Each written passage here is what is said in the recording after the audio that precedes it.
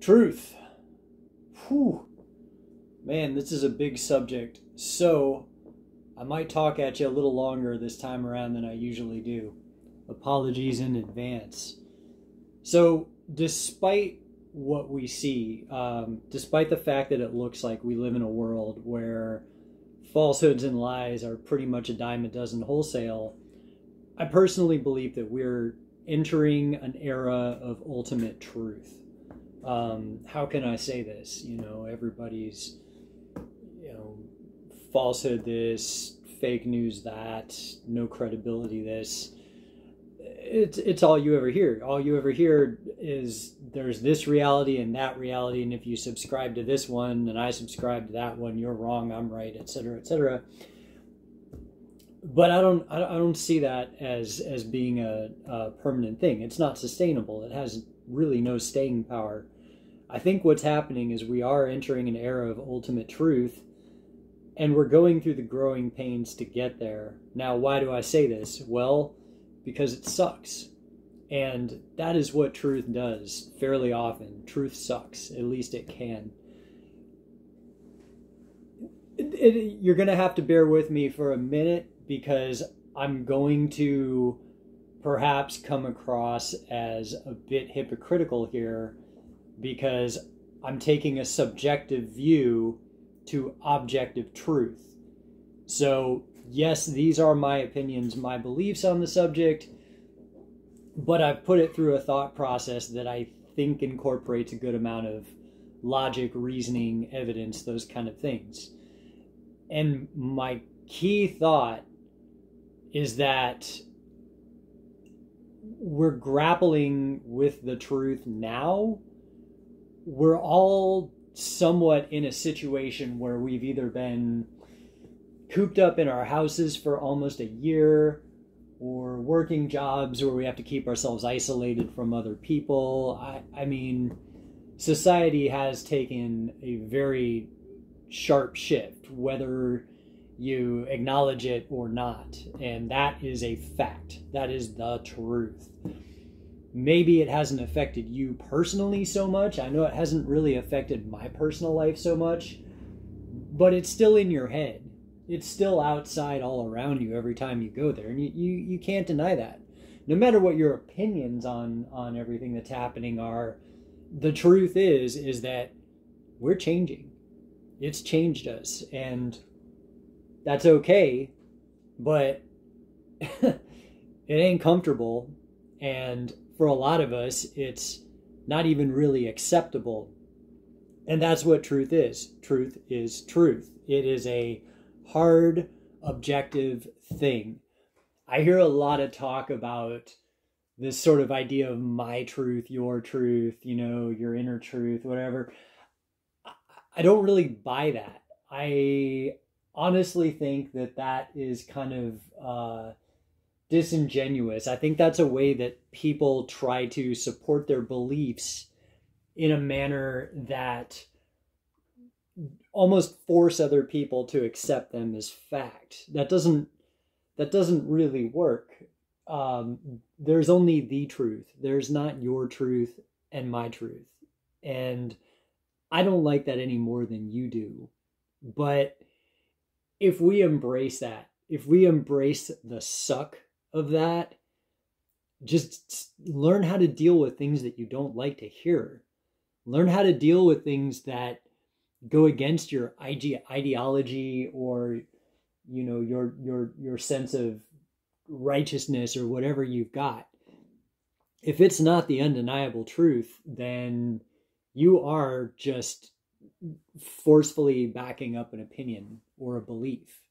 And there's nothing really wrong with that. Beliefs aren't right or wrong. That's what makes them cool. They're things that we have for us that we can hold near and dear, and people can try to disprove them all they want. It doesn't matter. We choose to believe in them. It's a choice.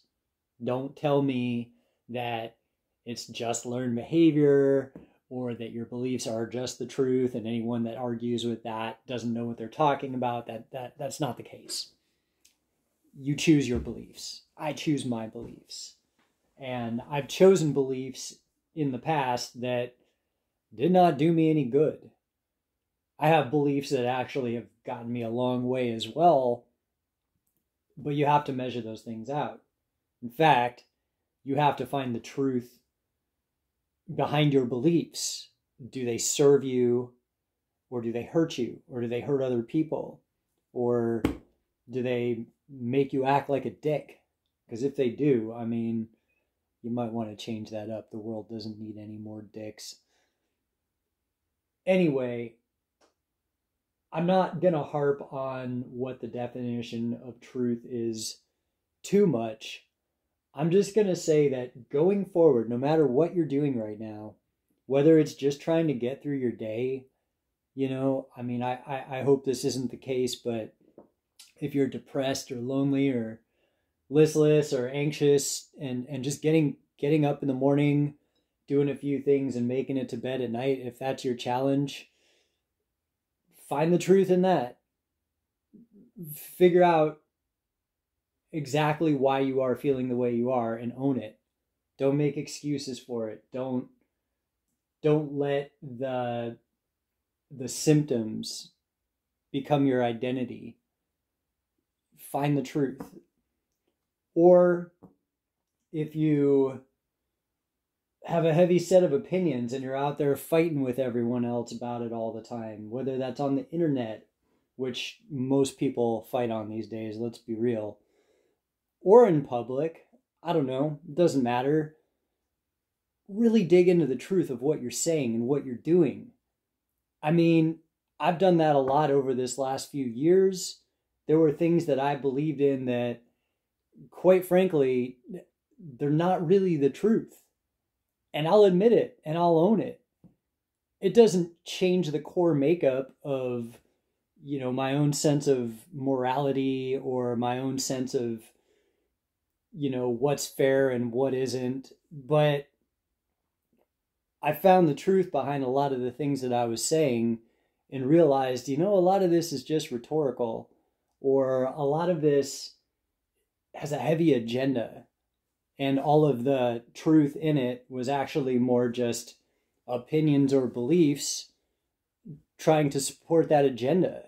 I mean, unfortunately, you know, we see this every day. Truth can be distorted. I don't believe that there's alternative facts or fake news or false truth or any of that. Those kind of words are dumb. Get them out of your vocabulary if you're using them. They're stupid. There's no such thing. There's truth, there's true, there's false, right? There's real, there's fake. We got to knock off all this BS about, you know, fake truth or whatever. So, good step one, no matter where you're at, no matter what's going on, eliminate that stuff from your vocabulary. All that is excuses. All that is a cop-out, so you don't have to look at yourself in the mirror and see things that you maybe don't like or that you can maybe do better. I mean, that's okay, you know? Just be with that.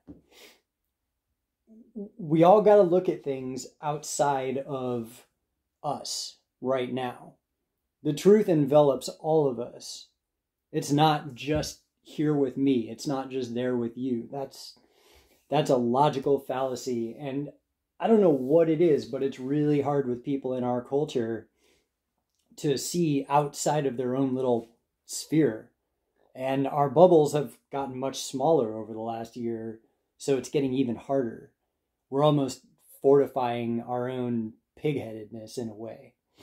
So just as an example, my wife and I were driving through downtown Bellingham yesterday, and we went past sort of the center where all the government buildings are. So you've got the library, you've got the courthouse, the jails down there, you know, a bunch of other administrative buildings, what have you. And the lawns of the whole area are absolutely covered with tents and tarps and people staying warm, standing around barrels with, you know, fires going in them, things like that, you know, and you know, most of these people, like, just to be honest, don't look like they're doing too good. So the truth is that something isn't working. That did not exist there, I don't think even a year ago, let alone, I mean, 5, 6, 7 years ago, absolutely not. Maybe a little bit a few years ago. The truth is that there is something wrong. There is a condition out there that's creating these kind of living situations for a ridiculous amount of people. Okay? The truth is not that there are a bunch of, rabble that should have pulled themselves up by their bootstraps. And the truth also is not that they're taken care of in some way, shape, or form. I hear a lot of this stuff now where people look at people in unfortunate situations like that, and they look at them with hostility. They look at them like they shouldn't and have no right to be there. And what we saw was heartbreaking. If you can drive by a scene like that and it doesn't hurt your heart and soul, you might be having some issues with the truth. There might be something more wrong than that. And I'm not really qualified to go into that, but you might be having some issues with the truth.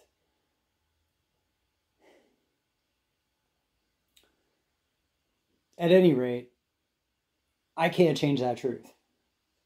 No matter what kind of narrative or excuses I make for that reality, that thing that is right there, right in front of us, a problem that we could collectively fix if we all wanted to accept the part we've played in it and fix it. People don't want to accept that. They don't want to accept that those people are the same as you and the same as me, because let's be real. Most of us live, if you look at the whole world, if you've been anywhere else in the world, overseas in Asia or something like that, and seen how people live, much smaller places, walking everywhere, that kind of thing, at least in the cities. And compare it to here, where it's kind of normal in our culture to live in a,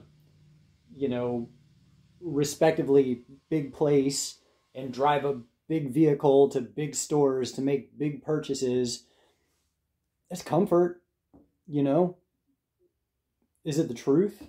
Maybe. I don't know. But it's pretty hard when you've got all those comforts and conveniences to see the truth of how the other side has to live. It's not your fault. It's not my fault. But we do all kind of play a hand in it. Like, if you're not helping, you're not helping, right? I try to do a little bit here and there, do what I can. I don't have a whole lot of resources myself, but I try. And that's the truth. The truth is I could do better. And maybe you need to say to yourself, the truth is I could do better as well. I don't know. But that's it. I can't change that. That's a fact. That's the truth. I can't change that any more than I can change the fact that I have a sandwich and a cup of coffee. Like, believe me, I would love this to be prime rib and a glass of red wine. But I can't do that. I can't call it those things. And then when you tell me no, it's a sandwich and a cup of coffee, I say fake truth or something like that. Doesn't exist. Not real. So, while we're stuck in our houses, or unfortunately maybe in our tents, or wherever you happen to be, work on the truth. You've got this time. Dig deep. Start accepting things that are uncomfortable. Start accepting things that you don't like. Okay? For all you out there that are watching this because you're in the martial arts, self-defense, combat sports circles, this is a good mindset to take to your training. Find the truth. I've been into this stuff as long as I have because I look at it as a search for the truth. And I've had to let go of a lot of things, even just recently, that I held to a little too tightly, and the truth wins out every time, and I have to abandon those things. The longer you hold on to the things that are holding you back, the heavier they get, the harder they are to shake off. So, I don't know. Listen to some good talks, read some books, stay in contact with your friends and family as best as you can. Keep the truth alive. Thanks, guys. I'll see you next week.